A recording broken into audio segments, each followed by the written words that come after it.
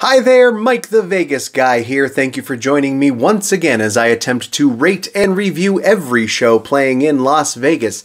And today I am reviewing the Atomic Saloon at the Venetian. The Atomic Saloon show plays Tuesdays through Saturdays at an upstairs space in the Grand Canal Shops. This show is produced by Spiegelworld, the people who brought you Absinthe, Opium, and their newest show, The Disco Show, at the Link. Spiegelworld has made a name for themselves by presenting world-class circus variety performers, the same quality you would see in a Cirque du Soleil show, juxtaposing them against some of the most offensive, low-brow comedy you can think of. I would give you examples of those jokes, but I'd like to keep this channel. This is certainly one of the most entertaining, top-notch shows you can see in Las Vegas. That is, of course, if you have thick enough skin to appreciate the humor.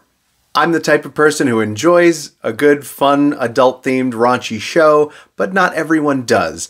And I would be remiss if I published this video without warning you about the content. It is not necessarily a show you might want to bring your adult children to. You might be an adult who may not want to bring your parents to this show. You may not want to go to this show with certain co-workers. There is content in here that is designed to make a majority of the audience blush. The comedy in this show elicits the kind of laughter that only comes after you cringe a little first. So if you are prepared to see a comedy, burlesque, circus show, and you're not easily offended, you are gonna love this show. My number one complaint about this show, and it may be yours as well, are the ticket prices. So as I always do in my videos, I'm going to show you the seating chart here. Let's take a look. And I have included the prices, or should I say the price ranges. This show utilizes dynamic pricing. That means that they are allowed to change the price of the tickets depending on business needs. This show doesn't lean into it quite as heavily as other shows do. You're going to notice if you look at the calendar on their website that they have lower prices midweek, Tuesday, Wednesday, Thursdays, and then higher prices on Fridays and Saturdays. The calendar, of course, shows you tickets as low as $99, but that's before the fees are included. I always show you the full price, including the fees. You're going to see a range for the lowest end ticket starting at $120.28, and on peak performances at $156.80. Basically, for the difference between the peak and non-peak, they just go up one price range from there.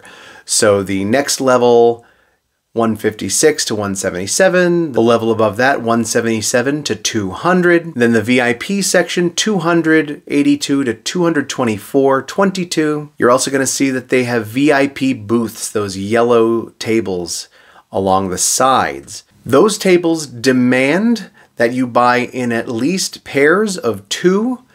If a table seats 4, you can only purchase the entire table of 4. There's a couple that seat 2 seats, you can only buy the entire table of 2. A table of 2 in that section comes to $580.84 after fees. Those VIP tables do come with a bottle of champagne, or you can choose to have a bottle service with cocktails. Most importantly, those are, without a doubt, the best seats in the theater. This is a very strange showroom. It's a very narrow, old-fashioned, it's shaped like a saloon. It reminds you of the Golden Horseshoe at Disneyland. There is a circular in the round stage in the center of the room, and there is more stage in the traditional style at the end of the room, but there are seats on the stage as well. If you sit in that back section, the section at the bottom of your screen here, those are on the stage. Actors will be around you the entire time. My pro tip, if you don't mind actors in your face, which is one of those things that happens wherever you sit, and most of the seating are in this theater. If you're not fazed by that, go with the cheapest tickets that you see in that particular section on the stage. That will provide you some really up-close views to some of the action, as well as probably one of the best views of an unobstructed view of the action in the center of the room. You will also see in the balcony in the upper level, you're going to see some seats that have 2 colors on each of the seats. Those are obstructed view seats, specifically the last row of the balcony.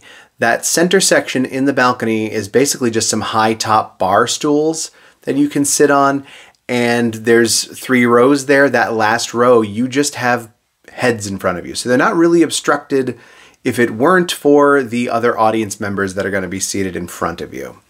Now, I said that my least favorite thing about this show is the ticket prices. This room is an awkward room. The stage setup is strange, and it is small.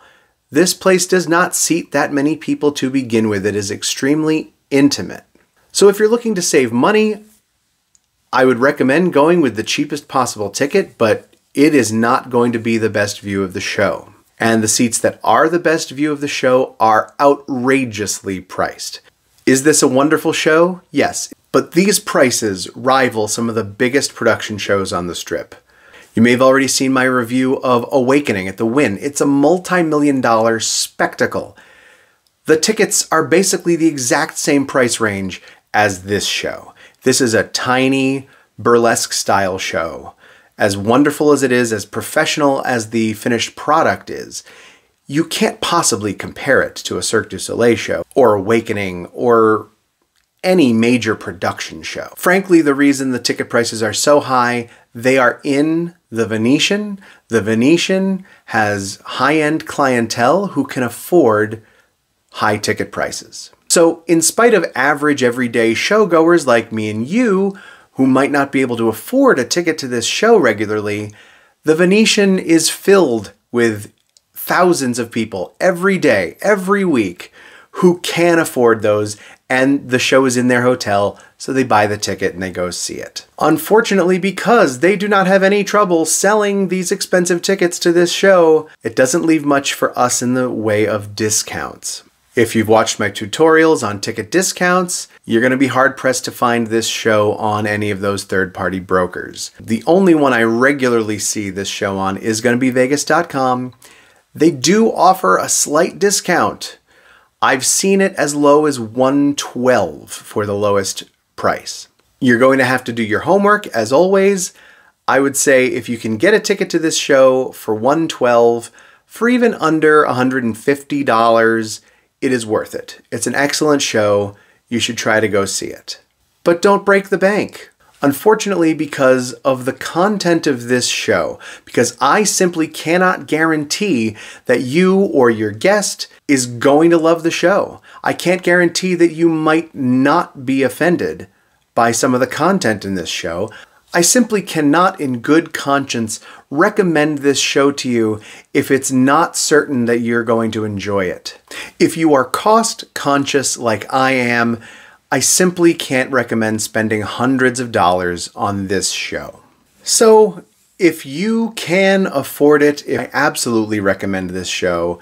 It really is a lot of fun. But if you are watching this channel to find deals, to find recommendations for when you aren't sure which show you want to see, if you can only afford to spend your hard-earned dollars on one show while you're here in Vegas, I can't recommend this to you. So it is with the utmost respect for the performers, the wonderful creative people who put this show together, I'm giving this my 4-star great show rating. The show itself truly is wonderful, but it just doesn't live up to the enormous ticket prices. So keep your eyes peeled for deals on this show. If you find a good discount, let me know if you've paid less than $100 to see this show. I'd love to hear it. Let me know in the comments which show you would like me to review next. Thanks for tuning in. I'm Mike the Vegas Guy.